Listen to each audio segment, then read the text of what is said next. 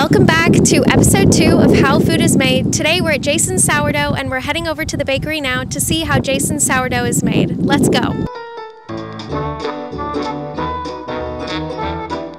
While I get my cute shoes on to head inside the bakery, let's go back in time for a sec. Although the business has evolved over time, the first bakery from the Geary family was opened by Charles Geary in 1906. Now, Jason, his great-grandson, has taken over as a fourth-generation master baker.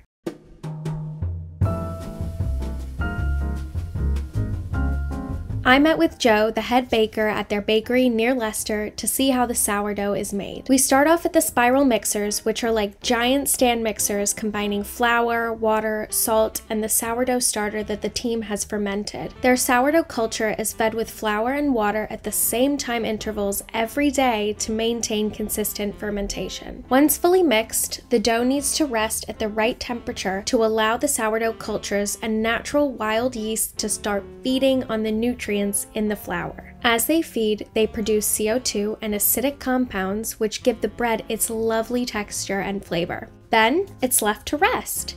This resting time is known as the bulk fermentation time. After the bulk fermentation time, the dough is portioned out gently into the correct sizes and weights for the different bread loaves.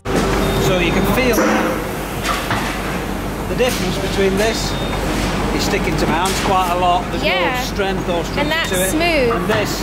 And not sticky. Yeah. So what you've done is, all these little strands of gluten that you can see in here, we've added tension to that and created a shape that is going to hold its shape over the final proof time. The dough is weighed by hand by the bakers and then gently shaped on their conical rounders, which mimic the results you would get from hand molding the dough. Now, the dough needs to be proofed in order to get to the right size and texture for baking. It was pretty warm and humid, so I couldn't get any clips of the proofing cabinet, but the temperature and humidity are there so that the wild yeasts and lactobacillus culture from the sourdough culture can thrive and produce enough CO2 to leaven the bread. Once the dough is fully proofed, it's removed from the proofer, and any decorations such as cuts are added by hand. Now, the part I had been so excited for, baking. I have never seen such a large oven before, and this one puts through multiple loaves at a time. These ovens are called traveling ovens or tunnel ovens, and if you look through, you can see all the way to the other side. When the loaves are fully baked, they are removed from the oven by hand and checked for size, color, and temperature to ensure that the bread is fully baked. You've got all the little fermentation spots. This can only come from long fermentation. You can't like shortcut that. The sourdough is cooled on freestanding cooling racks for 3 to 4 hours to ensure it's at ambient temperature before it gets sliced and placed into bags with labels. Each label is stuck on by hand, and I was so impressed with the speed that they stuck all the stickers on. Here at Jason's, they also check the weight before the loaves are packed into baskets and sent out to customers, and everything also goes through a metal detector just in case before it leaves the bakery. So now that we've waved off the loaves as they head to their final destination, let's go pick up a loaf from the supermarket so we can create something delicious at home in my kitchen.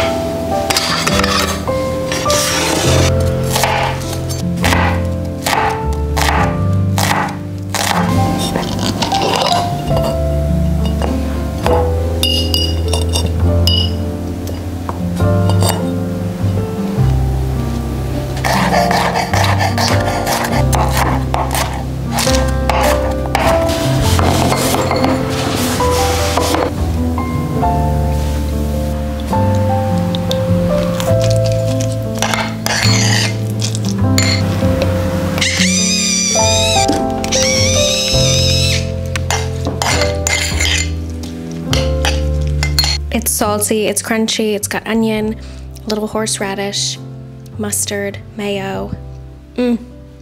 I honestly could just eat this probably. It's really good. We're at home now and we are about halfway through making this brisket sandwich, which is gonna be a toasty. It's gonna be melty and we're gonna put it on the George Foreman.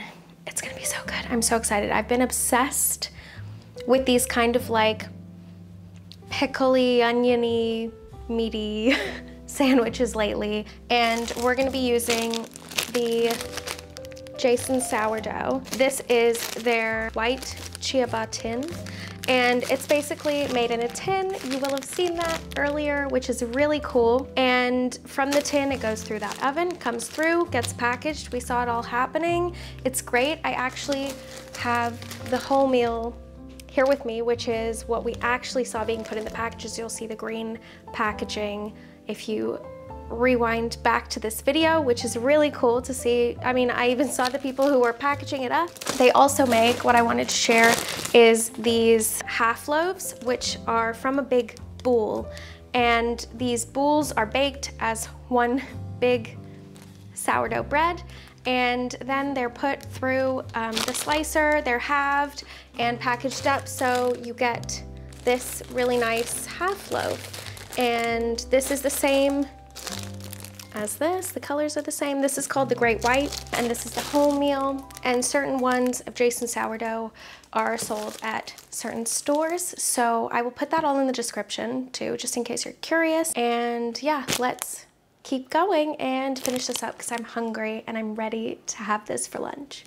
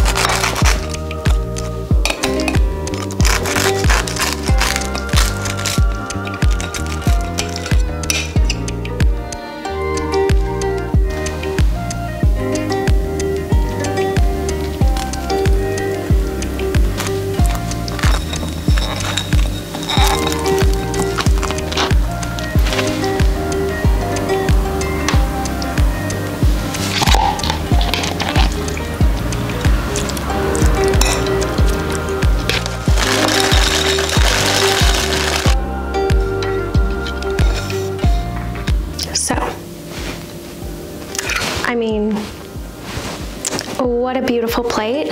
The bread is so crunchy and I'm just so excited. Oh my gosh. Look at that.